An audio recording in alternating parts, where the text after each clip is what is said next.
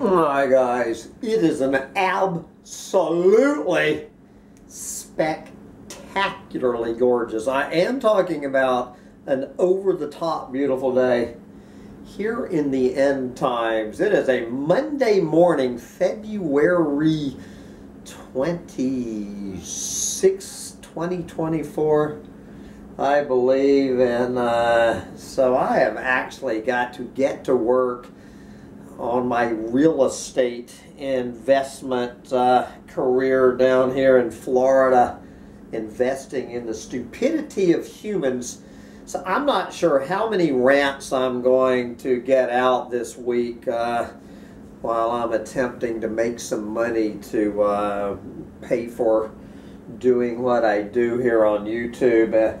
But anyway, being Monday, of course, is my time for my Dump the Trumpty Roundup rant, which would be a little bit different. I've got like 15 stories, you know, why that motherfucker needs to be buried 6 feet under the ground for all kinds of reasons.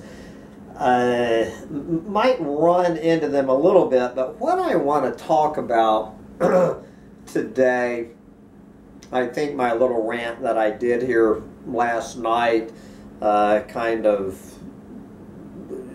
speaks for the Dump the Trumpty Roundup rant. But what I want to talk about is Trump's online army. And I became aware of this in my own life. So, you know, I came out with my Dump the Trumpty Roundup rant, I think 2 weeks ago, got my usual 200 views or whatever, but I find I have pretty much 1,456 views. It is the single worst rated video possibly in Humpty Dumpty tribe history. There might have been a couple of them in 2020, you know, when Corona panic first got here, but I don't know if I have ever had a worst rated video. I have a 38.1 approval rate, which is 37 thumbs up, you know, from my regular viewers, and 60 thumbs down. 37 thumbs up, 60 thumbs down. So obviously I am doing something right. And we have 71 comments to my video. I need to do a video on both of my channels about why both of my channels just don't get any comments, that I get a fraction of the comments on both of my channels. If you put particularly comparing comments to views, like, you know, I mean, I look at Sandy's channel, I look at the artist formerly known as Vegematic's channel, I look at all of these other doomers, and particularly as number of views related to number of comments, why I have the least interaction with my viewers than pretty much any channel I know about. That I'm not, part of the reason is because Colony of Cells. And guys, I'm honestly getting to feel like Colony of Cells really did kill himself over Christmas. He left a couple of weird last couple of comments. I honestly believe that Colony of Cells took himself out over Christmas.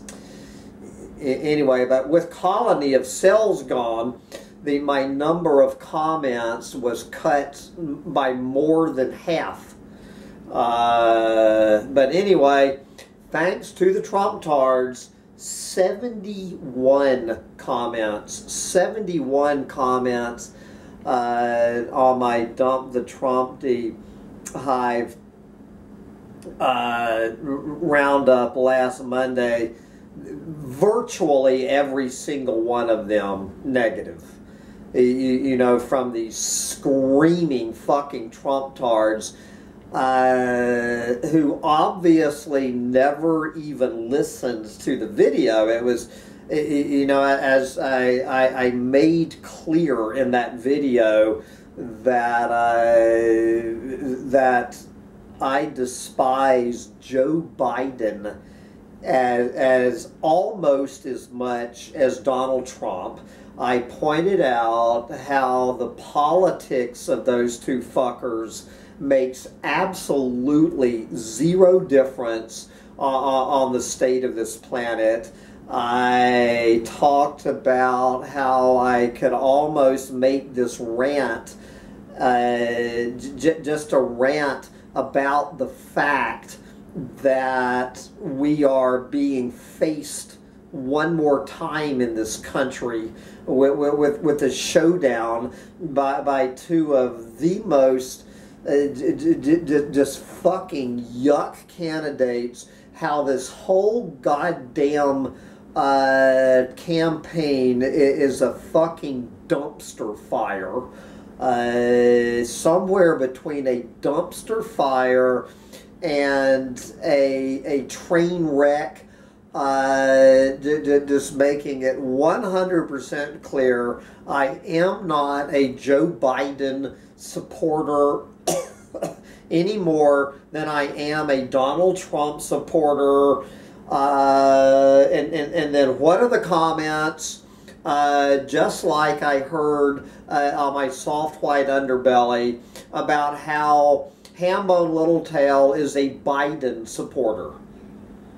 And how I'm a lefty. So, of course, the number one meme is if you despise Donald Trump, that means you love Joe Biden, regardless of what you do. It makes no difference what you say in your video, because all they look at is the, so without even clicking on the video to listen to 1 minute of it, they automatically, they just search out the title and give it a thumbs down.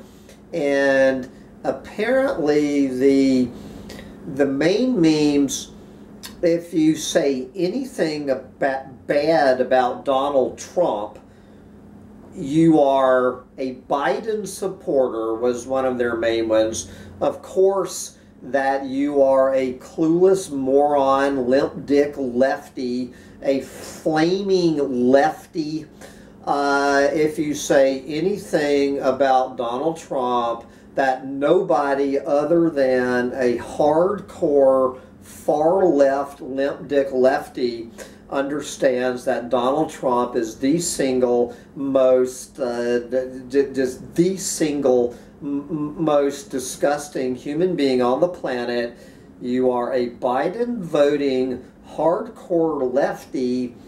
And then a very common one that they do is you are a hippie, that you are a drug-using hippie. I noticed LSD repeated over and over in the comments, that if you think Donald Trump is just the most just vomit-inducing human being on this planet, that obviously you are an LSD eating hippie.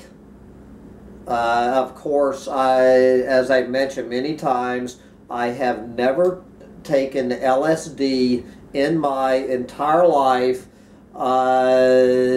and calling, as the artist formerly known as Vegematic would say, I cannot think of a better compliment anybody can give me than calling me a hippie. I kind of wish I were a hippie. But anyway, so you are, if you think Donald Trump is the most disgusting human being on the planet, you are a hippie tripping on LSD, a far left, limp dick lefty hippie on LSD who voted for Joe Biden. Because if you're not at least one of those three things, and probably every one of those things, there's no way you could have the opinion. And I'm thinking, and you know, I'm going down these list of names, never heard of these people. On none of these comments were coming from my regular subscribers.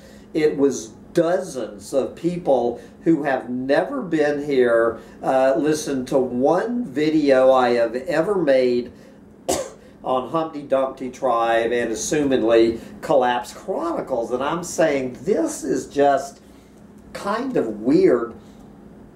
And so I started digging around. I can't share the New York Times story because I'm paywalled out of the New York Times, but they did a big story on this very thing, and then a lot of people along the same lines running the same story. This is out of the People's Network, whatever that means, talking about this Trump's online war machine. Trump's online war machine, a covert meme factory influencing politics. You know, the memes being that you voted for Joe Biden, that you're a flaming hippie, you're a flaming lefty, you are obviously a drug-addled hippie. Anyway, so who is this Trump's online war machine? A clandestine assembly of meme creators referred to as Trump's online war machine has emerged as an unofficial advertising agency for Donald Trump's online presidential campaign, operating primarily anonymously under the leadership of this fellow named Brendan Dilley, a podcast host and self-professed political influencer. The group dedicates its efforts to crafting and disseminating content that lauds Trump while belittling his opponents. And so apparently, now a lot of these, I guess, are, you know, they're bringing AI, that they're sending out their AI bots, and it's not just YouTube, it's all the rest of them, all the social media platforms that these bots just go out and find anybody talking trash about Donald Trump. And without even reading the post or listening to the video, that what they do is just unleash this absolute torrent of vitriolic, hate-mongering, personal ad hominem attacks.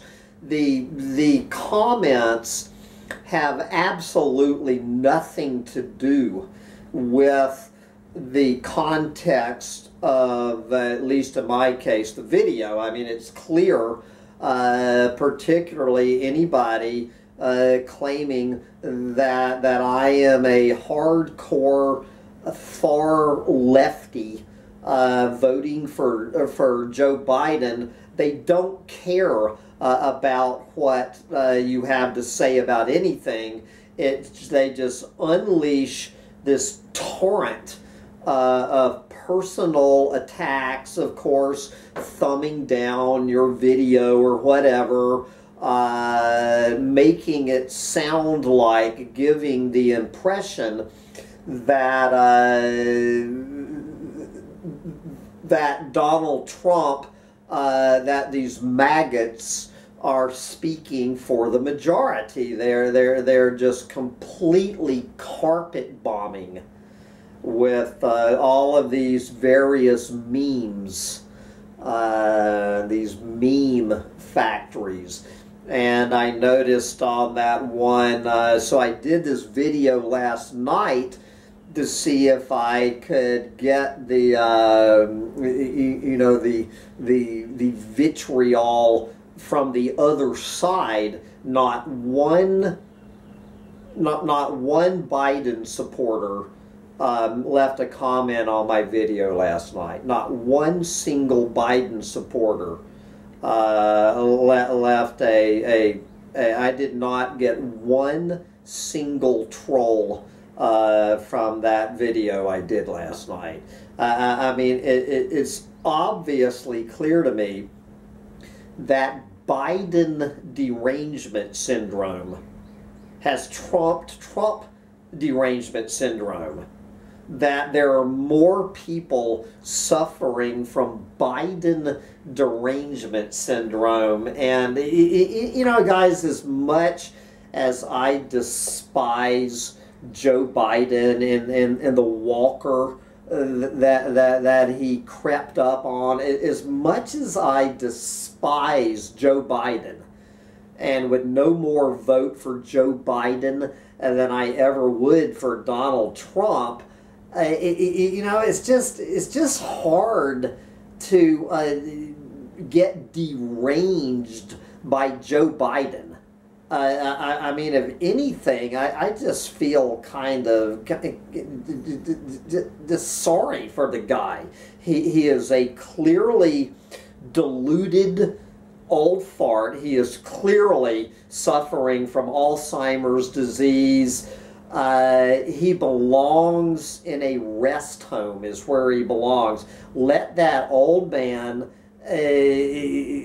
just go to some rest home and just ride around on his little tricycle, or since he can't ride a bicycle without falling over anymore, you know, give that old fucker a tricycle and a box of crayons and a comfortable place to live out his days. But it's just being deranged by Joe Biden is like getting deranged, I don't know, by a wet piece of cardboard. But how these fuckers, these Trump tards, talking trash about people suffering from Trump derangement syndrome. It is pure Biden derangement syndrome. To be such a fucking spine, on top of everything else, to be such a spineless fucking little pussy as being deranged by some fucking brain dead marshmallow like Joe Biden. Get a fucking life. And apparently there are thousands of people who dedicate their lives, their number one, highest and best use of their lives is to scour social media and write these little memes, these Biden derangement syndrome memes. I did not think it was possible to have any less respect for a maggot than I already had. But anyway, let's just get back to this story. The memes crafted by this team often steep in misinformation, fake news, racist stereotypes. Well, since I'm white, since I'm an old white man, instead they can't deny that I'm an old white man, so I am an old hippie strung out on LSD. Derogatory tropes targeting the LGBT community. I think I only had one comment calling me gay. In scatological humor, their targets are primarily women opposing Trump. Well, they can't target me for that. And political figures such as Ron DeSantis and his wife. Trump and his campaign team have actively encouraged and shared the group's work with Trump, even suggesting specific edits. So you better believe that Trump's campaign is involved.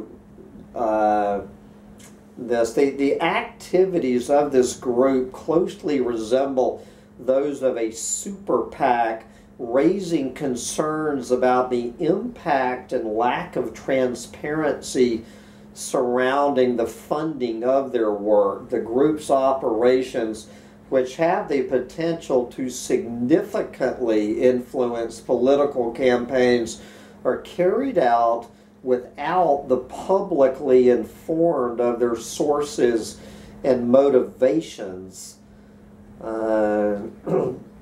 Donald Trump and his campaign have been actively involved with this meme team. The group has spent the larger part of the year inundating social media with content that promotes Trump's White House bid and ruthlessly denigrating his opponents.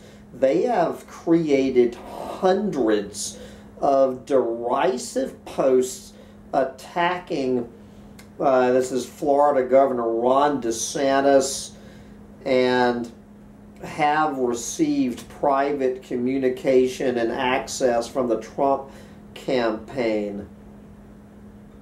The group's content is not subject to laws requiring ads to include a disclosure about who paid for them. They have also received gifts from the Trump campaign and have plans to use limited liability companies to receive money from Trump donors to fund their work in an attempt to avoid the tons of red tape and oversight associated with operating as a super political action committee or being paid by the campaign. So we have that article from the People's Network, which repeats a lot of the stuff from the New York Times. So who is Brendan Dilley? This is from the group Right Wing Watch. Meet Brendan Dilley, the violence-hungry MAGA cultist behind Trump's troll army. Last month, the New York Times profiled what it called the troll army that is attacking former President Trump's enemies on social media as part of its campaign to get him elected to the White House in 2024. The leading figure behind this army is MAGA broadcaster and self-proclaimed life coach Brendan Dilley, whose cultist devotion to Trump has gained him direct access not only to the Trump campaign, but the candidate himself.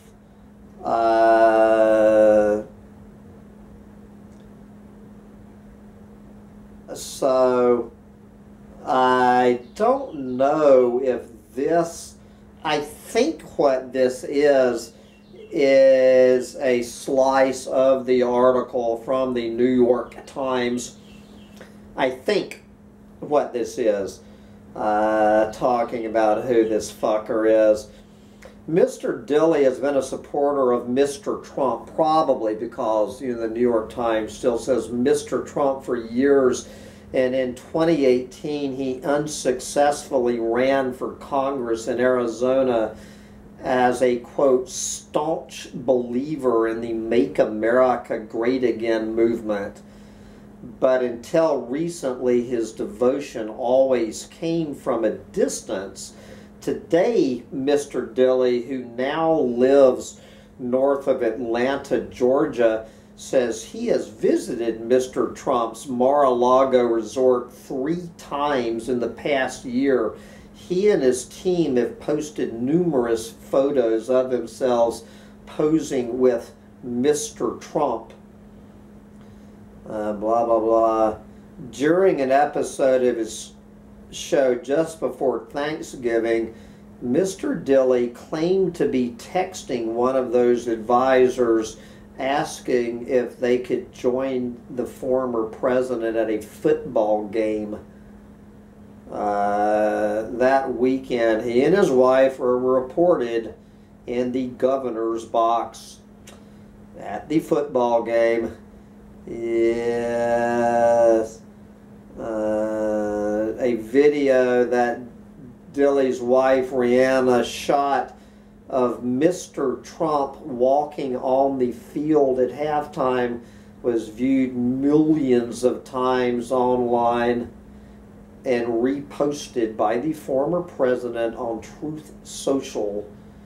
Like many other influencers, Mr. Dilley appears to receive talking points from the campaign. He also claims more exclusive access, describing phone calls from advisors to Mr. Trump to discuss memes his team is producing and whether they strike the desired tone. Right Wing Watch has been covering Dilley since 2018, and given that he has now established such close ties with Trump's campaign, it is even more important to expose how overtly racist, unapologetically misogynistic, and gleefully amoral he is. The most important thing to know about Dilley is that he does not, quote, give a fuck about being factual and will, quote, make shit up if doing so further Trump's political ally. And this is a, I think that he's been ripped down from YouTube. So he has a Vimeo station. So this is a little clip from Brendan Dilley's Vimeo channel. Quote, I don't give a fuck, you know, about whether what he says it has any basis in truth is what he's talking about. I don't give a fuck. My objective is to destroy Democrats, okay? To destroy liberalism as an idea. Democrats in anything that opposes Donald Trump. That's my goal. I have never made any bones about that. You don't have to fact check me because I don't give a fuck. I make up shit sometimes, from time to time. I don't care. I don't care. Democrats know it. Republicans know it. I don't mind admitting it. I don't give a shit. When I get a chance to shit on the left, I don't mind making shit up. Not at all. There you go. Thank you, Brendan Dilly. But anyway, now I have a little more idea about where the memes are coming from, and so I look forward to more of these assaults by these fucking Trump tards calling me a Biden cocksucking clueless far lefty old hippie strung out on LSD.